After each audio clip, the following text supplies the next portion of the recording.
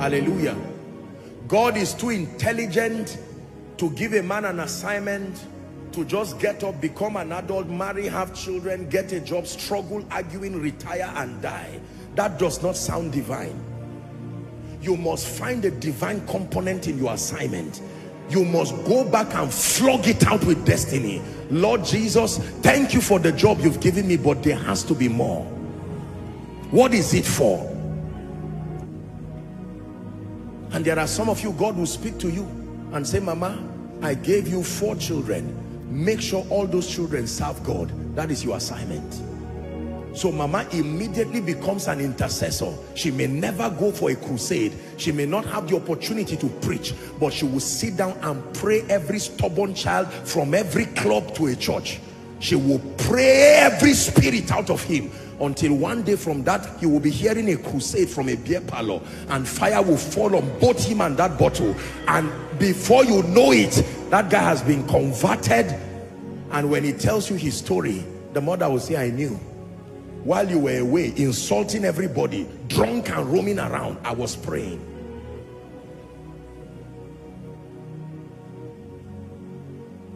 Apostle boy, I don't know my assignment. Start praying.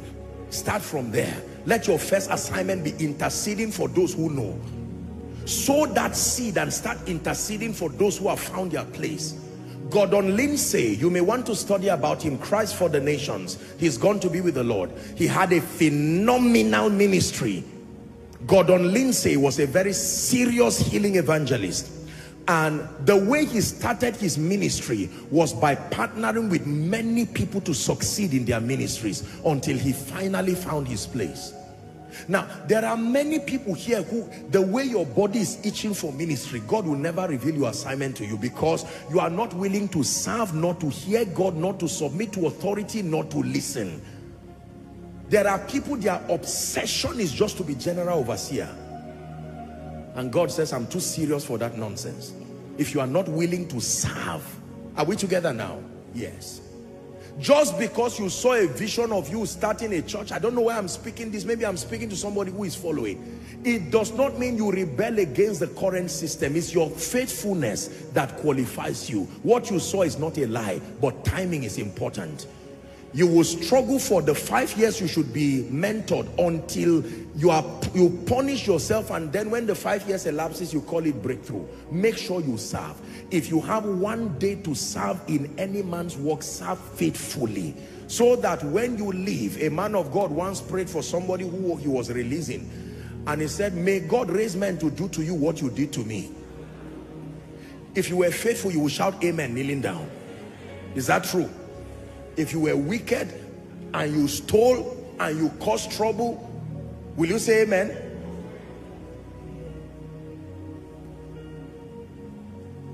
Divine callings.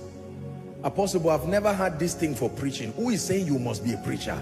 A witness is not a preacher alone, but by all means you must declare Jesus through your life, through your wealth. John 1:6 and 7, give it to us. This is the universal mandate of every believer as far as being a witness is concerned. There was a man sent from God whose name was anything. You can put your name there, it still fits. Whose name was John, Elisha, Mary. Please give us verse 6. Let me finish verse 6.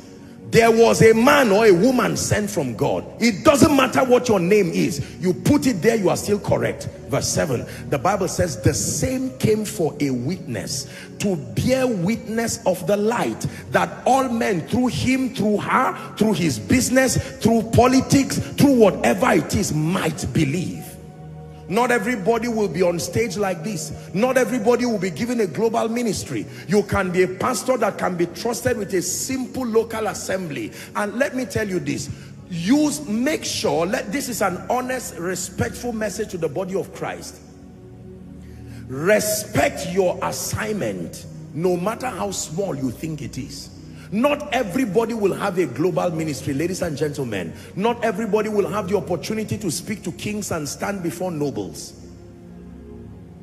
If you are Anna the prophetess and you are looking for the visibility of Paul, you will lose your ministry. Hallelujah. There are people who will be sent and may have a membership not more than 200-300. a beautiful family church, and their assignment is to raise those people. And if you sit down comparing and saying, look at these people, Joshua Selman, around the nation talking with kings, you will be mistaken. It's only when God judges us you will know who was faithful. Are we together? The man who has 50 members and prayed for them, when anyone passes on, he's there risking his life. They are waking him and his wife by 2 a.m. No protocol to come and visit him. God is seeing the faithfulness of that man. You are just seeing what about us social media is telling you. It's God that knows the truth of our service. Whatever you want to say, Lord, you can say through me. Whatever you want to do, Lord, you can do through me. Whoever you want to reach, Lord, you can reach through me. Some of you, God prospered you, made you millionaires, gave you business, you became wealthy. The kingdom has not benefited 1 naira. I respect your sacrifice, but from a divine standpoint, that is mundane. Everything is only measured with respect to its contribution towards the salvation of men, the transformation of believers, and the advancement of God's program. Let me repeat, everything is only relevant in the kingdom with respect to its contribution to the salvation of men, the maturing of believers, and the advancement of God's program. Apostle, I'm beautiful. Apostle, I'm rich. Apostle, I'm educated. I salute you and I do not downplay your sacrifice. But show me the relevance of that which you have, or you know, or you do. Let me measure it against souls that are saved. Let me measure it against believers that are being matured and mentored. Let me measure it against the advancement of God's program. In fact, even the betterment of society. And when it has to do with societal transformation, you don't have to be a Christian. You just need to be an adult and educated and humane enough. Are we together? Show me the one child that went to school because of the school fees you paid. And whether you are a Christian or not, I will clap for you. And I will not clap in the secret. Show me a family that was able to eat because God gave you #1,000,000 naira. Because God gave you $1 million. You got a contract. Now you have a big business. Yes. In my world, though, I don't clap easily. No. I don't clap because you brought a car or because you brought this. Now, I salute people's sacrifices. I'm not one of those people who downplays. No, if you are anointed, it was not easy. If God blessed you, it's not easy. If God gave you influence. But I want to see the pro-kingdom approach. This is what commands my applause. My beauty brought 5 men who liked me to church. Now they've forgotten the issue of beauty and they're serving God. Congratulations. May God multiply that beauty. You see it now? I got a job in Shell, and from the money God gave me, by the privilege of God's grace, there's a local church somewhere there, and because of it now they can hold a revival meeting and souls are saved. Let me see who wants to remove you from that place. Come to me for prayer. We celebrate things in isolation to kingdom and we do not care. I bought 10 cars. I respect it. But what does that mean to God? How many layers of your dead body will be inside when you're not there? I have 50 houses. See, there is a way a believer should think. Please listen, this is church. There is a believer should always think with respect to salvation of souls, respect to the maturity of the church, with respect to the betterment of society, and ultimately the advancement of the program of God. You are not a matured and effective believer if this does not define the scope of your reasoning. So if you come to me, generally, I would attend to you. But if you want me to talk to you seriously, these are the 4 areas. There must be something in your discussion that must be pointing towards salvation of souls, the maturity of believers. Are we together? helping society to become a better place. One day you just drive to a filling station and say, the 3 people behind me having their bikes, I will pay for the full tank of their fuel. You don't need to know me. This is courtesy Jesus to you. That is mission. With 5,000 naira, you have made an impact. And somebody in that car will look at you and say, you did this for me? What church do you attend? And he said, that's not the issue. It's not just the issue of church, even though you are welcome. I'm just telling you that this is what Jesus produces in people who love him. That gospel will be understood.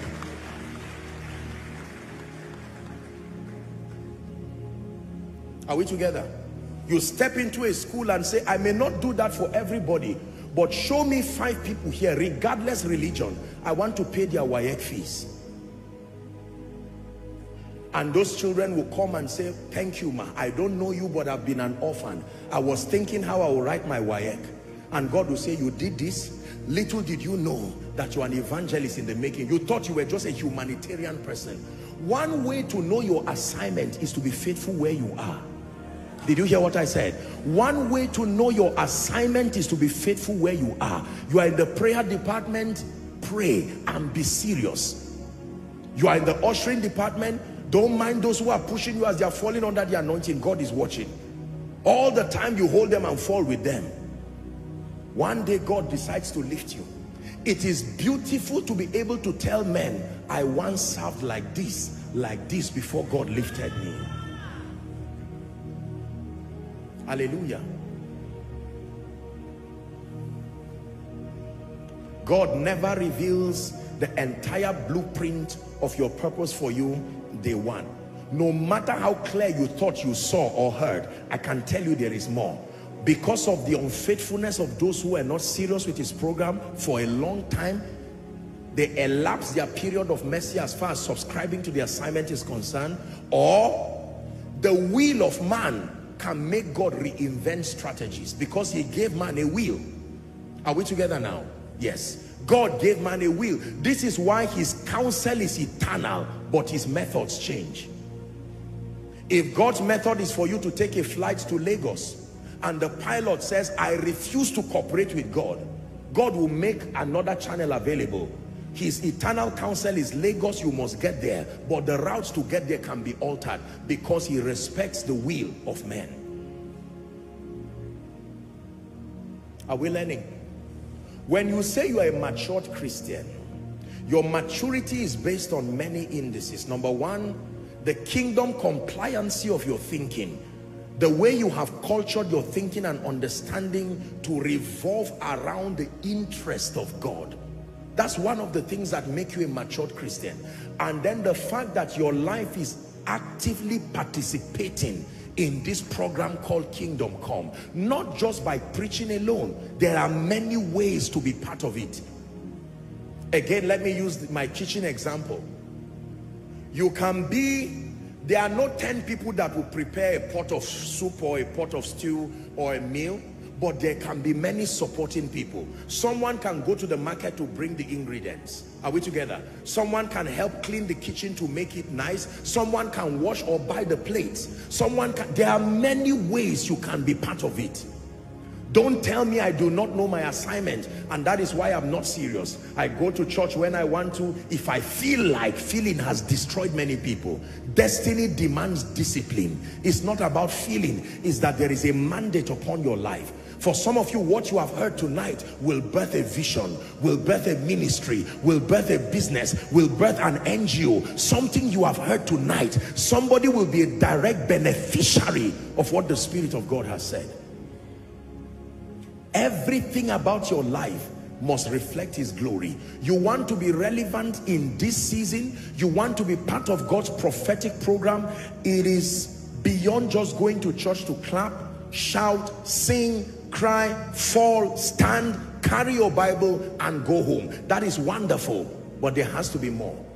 You must make up your mind. For someone, your whole assignment is to raise that one child God gave you. Make sure that gentleman grows to become an exceptional leader.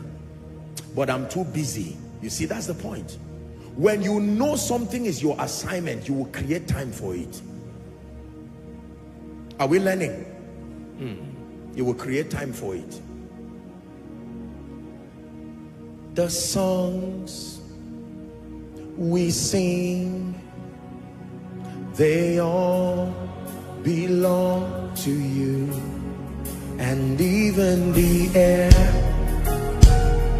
we breathe, it all belongs to you. Belongs to you. That must be your commitment tonight. Belongs to you.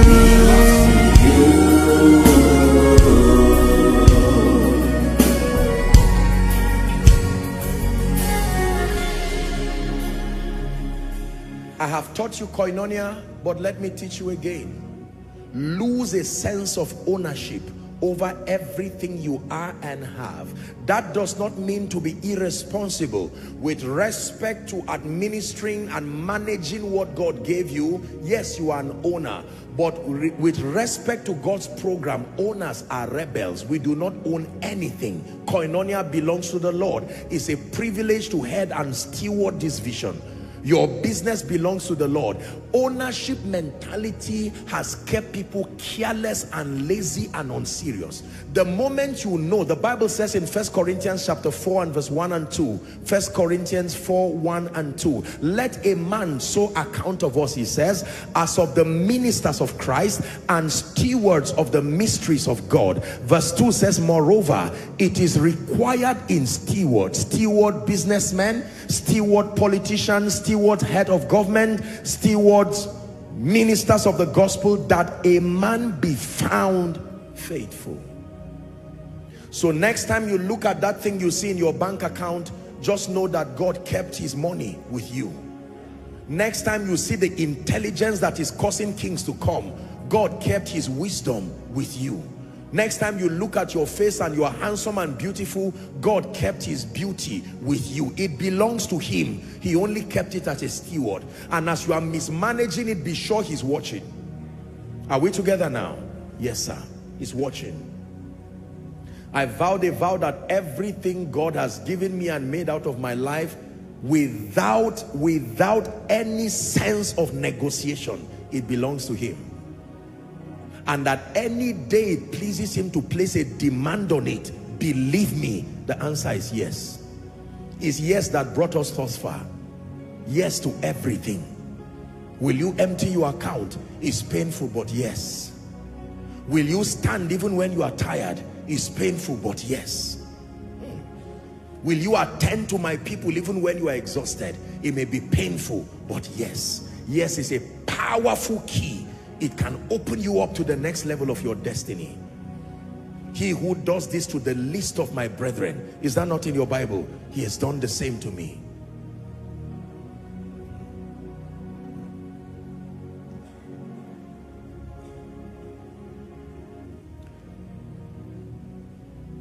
The Lord is calling on his body even in this end time. I want you to please listen very carefully. I have seen many visions. I'm not one person who comes to stand and just shout visions and dreams.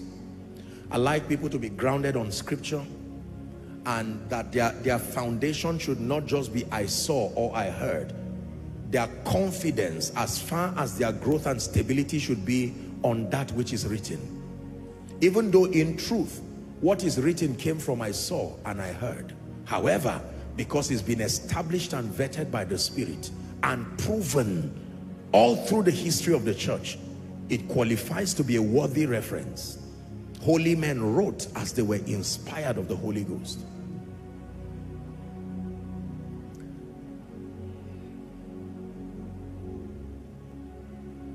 You want to be part of God's prophetic program? You must make up your mind to stop playing games from today. You must take the responsibility of, number one, being a serious Christian. A serious Christian is not just one who is always coming to church, even though that is important. A serious Christian is one who has made up his mind to love Jesus, to serve Jesus, and to be part of God's program. Please let me remind you, anything you are and anything you have, if the salvation of souls, if it does not translate to the salvation of souls, the maturity of believers, the betterment of society, and ultimately the advancement of God's program, I'm sorry to have to use a harsh expression, you are not living, you are only existing. The difference between existing and living is that you are serving a purpose that is larger and bigger than yourself. Hallelujah. Praise the name of the Lord. Yes. Especially, I speak to my generation. Wake up. Sitting idle and making sure the sun rises and goes down, and all you do is gisting, perhaps gossiping, wasting time. I love you, but those days are over. You need to fold that schedule of laziness and spiritual unseriousness and begin to plunge yourself in the larger body of what God is doing. If you cannot preach, pray. If you cannot pray, give. If you cannot give, invite.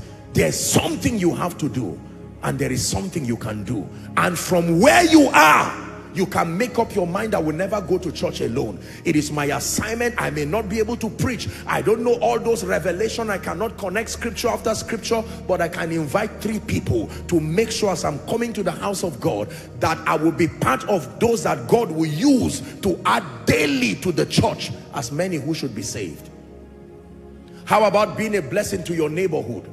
You just go somewhere and buy a pack of Indomie and 1 bag of rice and gather all these children that cannot help themselves and say, ladies and gentlemen, I have come to do something small. It may be small, but you take 1 tier of rice, go and tell your mother that Jesus loves her, and this is courtesy. It's not, I'm not talking about eye service, that the eye service damages the benevolence. It doesn't even become a blessing again.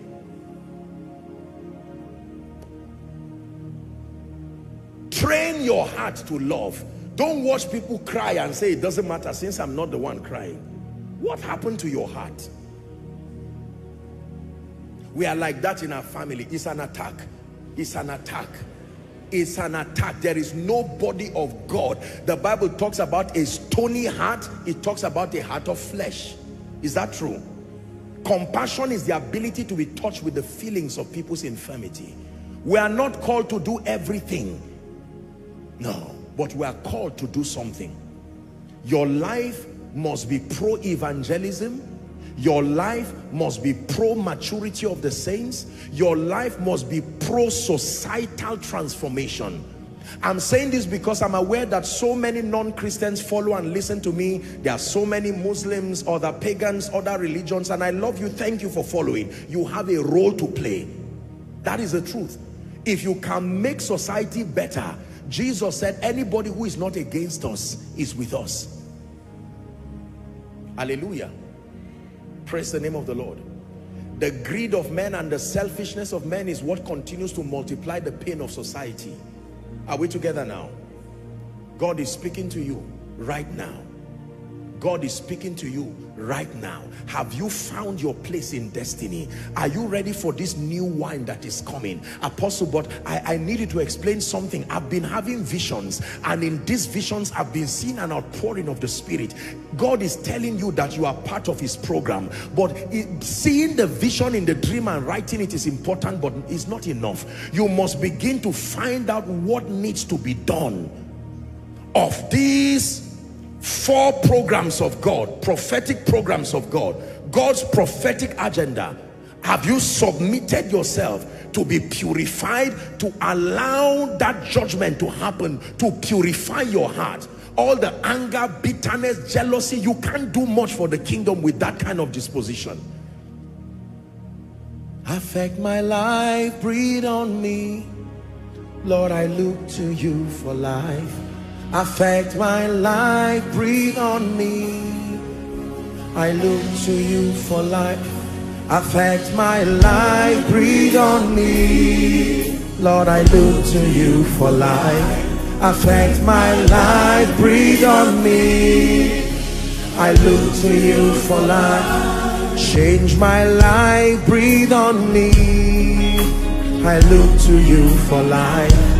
Change my life, breathe on me. Purge my life, breathe on me. I look to you for life. Purge my life, breathe on me. I look to you for life. I believe the word of the Lord has mightily transformed your mind. And don't forget, before you go, do well to hit the subscribe button and also strike the notification bell you see right there. And also share this video to your friends, family, loved ones, so they too can be blessed and have a change and transformed mind. God bless you. We believe the word of the Lord has come your way. We believe you have been changed. We believe you can never remain the same after listening and being blessed by the word of the Lord. Don't forget to hit the subscribe button and also share this message with your family and friends so that you too can be blessed. God bless you.